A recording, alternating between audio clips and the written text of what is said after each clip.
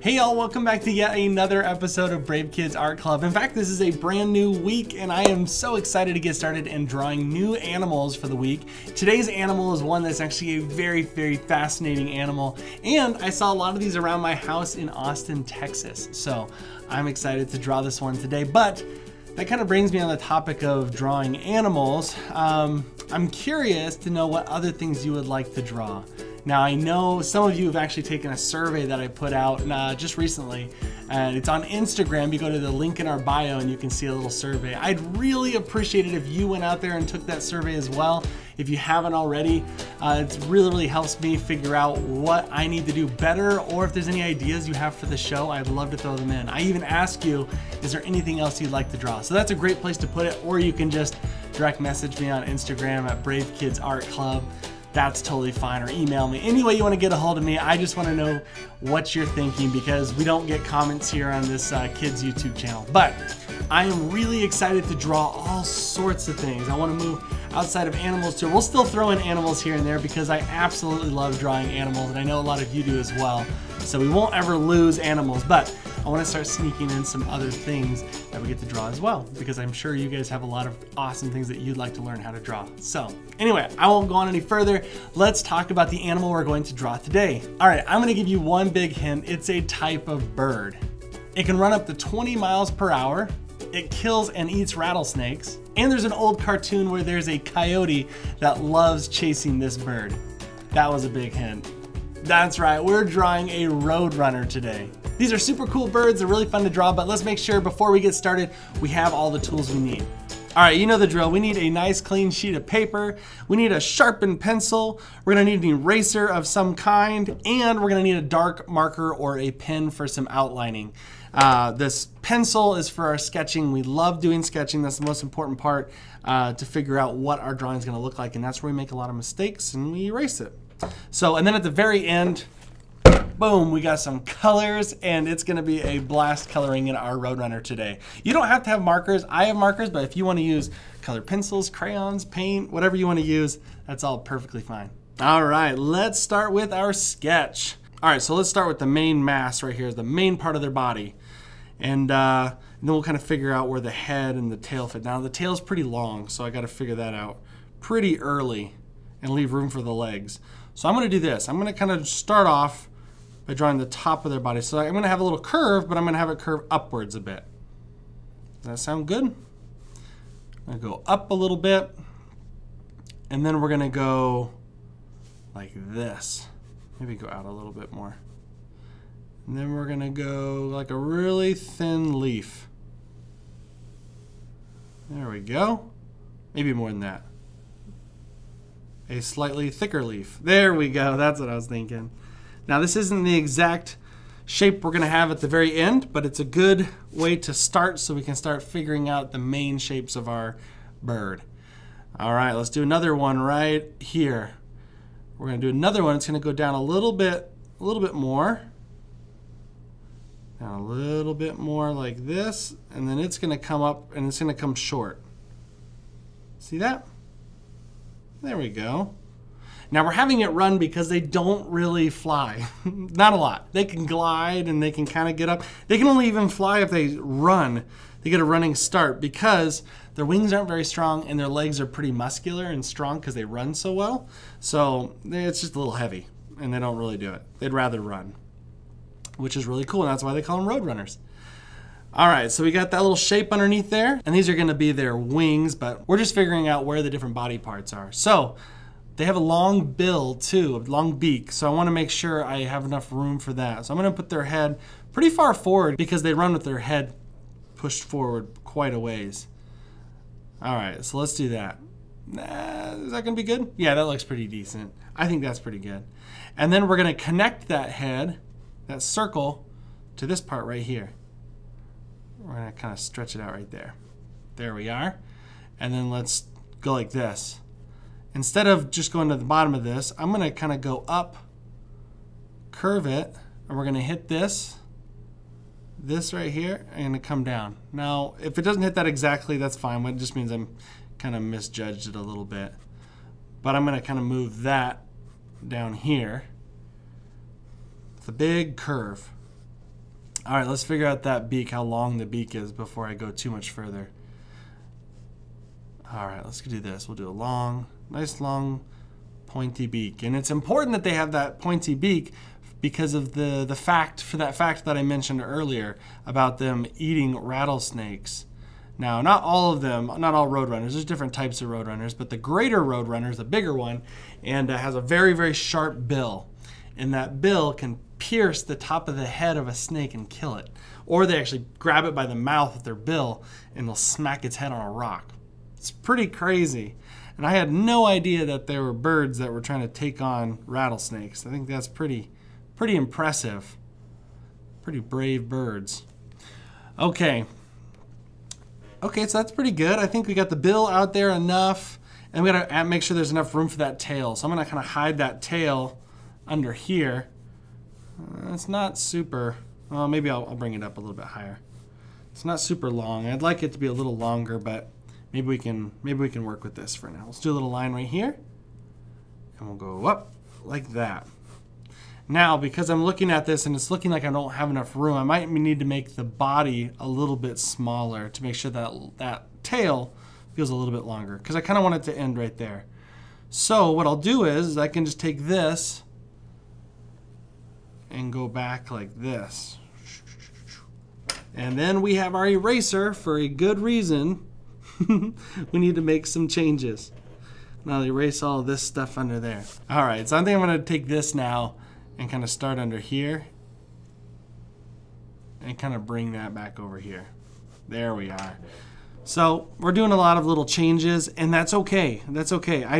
I try to plan out these drawings to make it really easy for you to follow along, but sometimes you just kind of have to experiment and kind of figure out where things are on there and how they relate size-wise to each other, because that's the hard part, is making sure that they all kind of fit the right proportions, the size in comparison to the other different parts of the body. All right, well, I think this is pretty good. Even though it's not perfect, we're not looking for perfect, we're looking for awesome. And I think this is gonna be awesome. So, all right, now they also have a little thing on the top of their head, like a little crest on the top of their head. So let's work that in there. After, you know what, let's actually make sure the shape of the head's right. So I'm gonna follow this line around now that I have where everything's supposed to be. And I'm gonna kind of make this look a little bit more streamlined. Like that, it's gonna kind of go straight down into the bill. Like that, there we go. Not so round. They're built for speed. So it should probably look like that. There we go. And then on the top of their head, well, we need to start right here from where the bill meets their face. Let's go up like this. They have this cool little crest up there. And it goes back. And we go like that. Yeah, I like the look of that. Something like that. There we go. Yeah, they're actually part of the cuckoo bird family. Cuckoo bird is actually a thing. You might have heard of cuckoo clocks and all that stuff, but yeah, they're real birds. And this is part of the Roadrunner, is part of the cuckoo family. Okay, so I think we are now at the point where we should probably draw the legs. I know I jump around quite a bit. I feel bad that you have to kind of follow along sometimes, because I just kind of jump all over the illustration. But that's because I'm trying to figure it all out, and when I do that, I kind of get in the mode of being like, oh yeah, and this, oh, and this, and that. It's just how I work, and I'm trying to be better for these videos to make it easier for you to follow. So I apologize for that. Okay, now just do a diagonal line right over there for the leg. Now I could make the legs thicker because they actually have very strong legs, like I was saying, because they can run so fast. They got these really strong legs, but I think I'm just gonna draw them like little lines, because they still are pretty thin, regardless of how strong they are. And then we're gonna draw their feet, their toes. So let's draw them kind of, if it's running, we're gonna have a big long, they've got pretty big feet for the size of the bird they are. We're gonna have those kind of going forward there. And then we're gonna have a couple of them running backwards, going backwards, because their feet are actually, their toes, I should say, they have 2 toes in the front and they have 2 toes in the back. And they look like, when you put them together, an X. They look like an X. And so that's why I drew it like this. And maybe it's a little more subtle than that, and I can take this guy off right here. Maybe. There we go. Okay, let's draw a little triangle upside down right over here on the back. And that's gonna be the little leg on the back side. And then we'll just do a straight line right here. Well, I should say a diagonal line, but we're not gonna make any other bends or anything. And then we'll do the same thing, but we're gonna curve it back like that. And then, you know, it's gonna be kind of hard to see those ones maybe. Maybe, I don't know. I'm trying to figure out how I want to show that. You know, you don't have to show all 4 every time. I think it's fine just to show, because maybe the other ones are kind of hidden behind the other toes. So I'm just gonna go like this. Yeah, I think I'm just gonna do that for now. Okay, now it's starting to look like a roadrunner. You got those long legs, and you got the little crest on the top, and they're long, sleek birds. They are really cool looking. We saw them on our road, and when we lived in Austin, in our house, they had all sorts of animals. I told you, there's so many animals in our yard, but roadrunners would run around there. And they would look around for different bugs. Not only do they eat like rattlesnake, but a lot more commonly they eat lots of different types of bugs, and they eat cactus, and they'll eat lizards. They'll eat lots of things. They live in drier areas in the Southwest, like southwest of the states, the United States, and in Mexico you'll find them. But they like deserts, and they like the heat. Okay, so this wing right here, I don't know if I need it connected all the way. That's why I got my eraser, so I can go like that. Oh, there you go. I like that better. I don't want to have it connected all the way up at the top. Oh, we forgot the eye. The eye is really important to make this a awesome little friend here. So let's do a big eyeball. And while I'm looking forward, the big pupil right there. And then I'm going to kind of do like a little triangle right here for the beak. There we go. Maybe that eye could be a little bigger. And then I'm going to do, not halfway, I'm going to kind of do a little bit lower. I'm going to draw the mouth. Just a little line right underneath there. The top is bigger than the bottom. If you put it right in the middle, sometimes it looks kind of weird. But if you put it at the bottom, or if you put it closer to the bottom, it makes it feel a little bit more correct.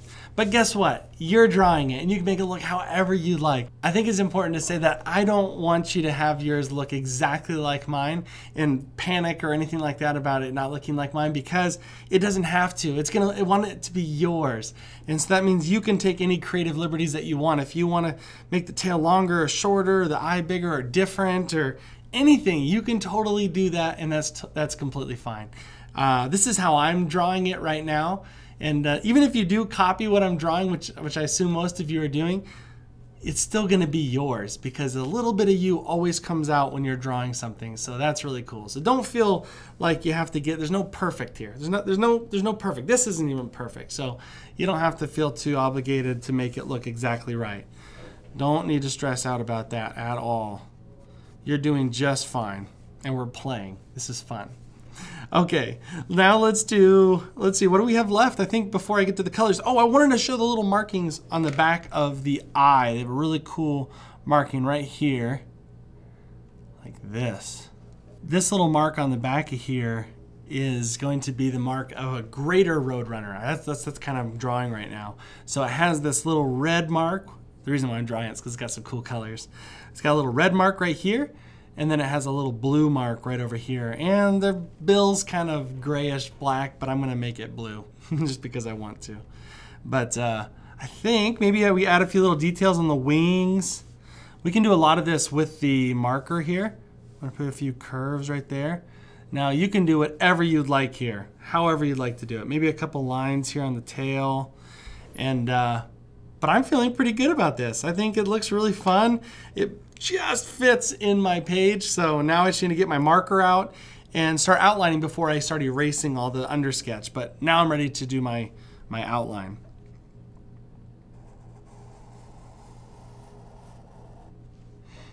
There we go. Now, if any of you have seen Wile E. Coyote and the Roadrunner, those cartoons I grew up on, and I absolutely loved them. I always thought, you know, roadrunners actually got chased by coyotes because of that cartoon, but it's not really true.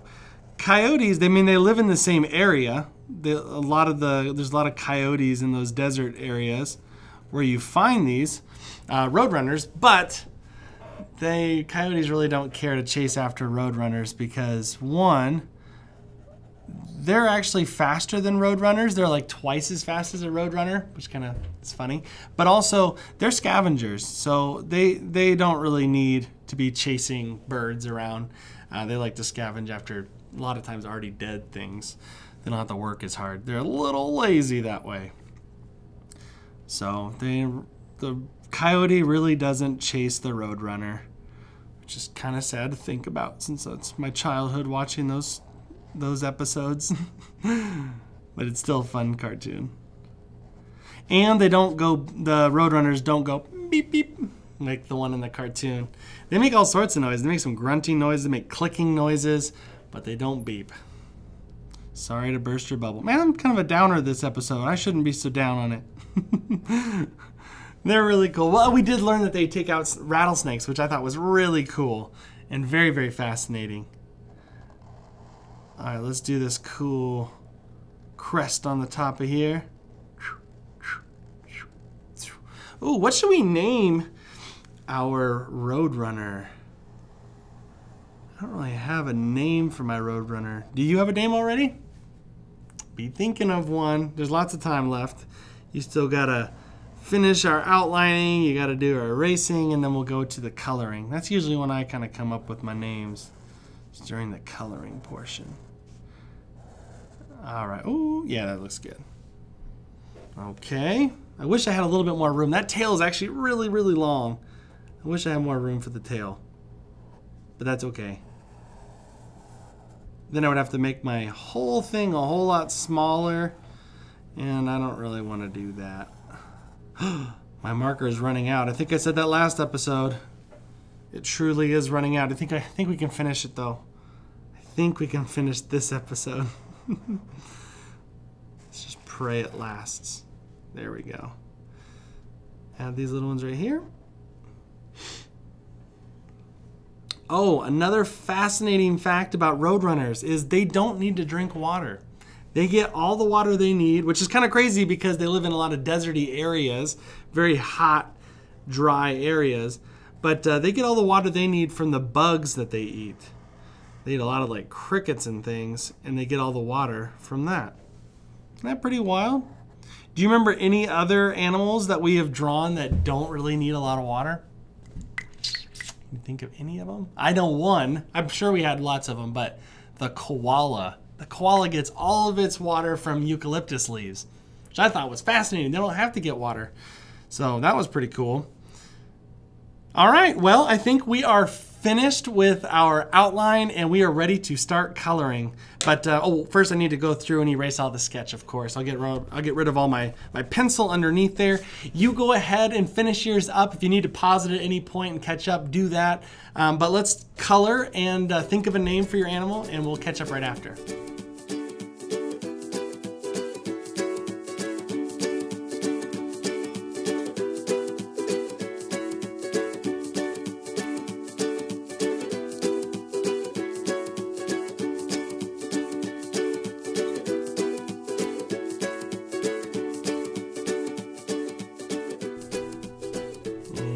There we are. Okay, so you see I cheated just a little bit because I used whiteout to cover up some and make up those little stripes and dots on my Roadrunner, but I tried doing it a different way. I tried knocking it out and just not coloring in the white, and that was not gonna happen. That's really, really difficult. So if you have some way of drawing over top of it, maybe you bring out a little bit of paint or a dark, or if you have like a white marker, or like a paint pen or something like that, you can try and do it. But get creative and you can make those cool spots on there. I think that's just perfect. That really makes my Roadrunner, those little markings on there, make it look so, so cool. But I really like how the blues and the reds turned out on there. It's that cool little pop of color that I really like. But I'm so proud of my Roadrunner, and I hope you are too. And remember, it doesn't have to look just like this one. It has to look like your Roadrunner. So you've already done that. Congratulations. And just keep drawing and having fun. You don't have to worry about it being perfect because there's no perfect.